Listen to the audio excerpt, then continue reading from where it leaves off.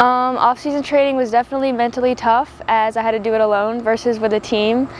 Being with a team, you're just so much more motivated to do it, and it's just a happy environment. Runs go by quicker. It's just more. It feels more rewarding versus being alone. But alone, I will say, my dad and I grinded this summer, so that made it all better. He was biking. He was not running, but he ran the first 30 minutes, hop on a bike, and we do long runs together. But that made it such a much more memorable summer for me, definitely. Engaging success versus looking at your times, I would say how far you've come, how far you've built up from the bottom. If you've hit rock bottom, if you've been injured, like sophomore year, I could say that I was able to come back from that injury and look more positive side.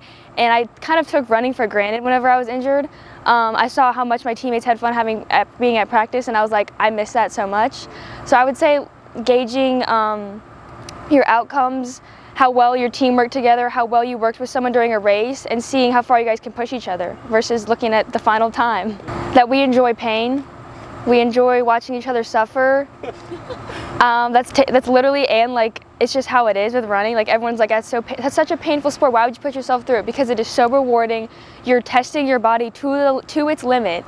You're like seeing how far you can push yourself, like, while having fun, basically. It's like I don't know, it is fun. Once you get into it, you'll understand. I would say showing them the ropes, showing them how to be a good teammate to other people, how to make themselves better, how to stay motivated. Sometimes you hit a rut middle of the season and you're like, why am I doing this? Why am I doing this and not getting paid for it? But I don't know. It's a new task that I love, definitely. I do miss being a little naive little freshman, like, tell me how to do this, please. But no, I like it now, definitely.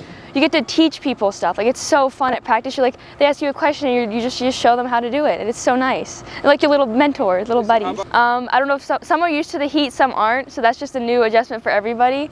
But right now, so far so good. I'm excited to see what else they can do, because you know that Coach Reed's program, you've got immense amounts of growth, immense amounts of progress. So, I mean, I'm excited to see the final result of everybody. We're in regions again, hopefully, and probably surpass the placement that we got in nationals last year, definitely. Hoping to see some big progressions out of everybody that contributed last year, as well as the new people, the transfers, the freshmen, are all going to have a big part of our success entirely.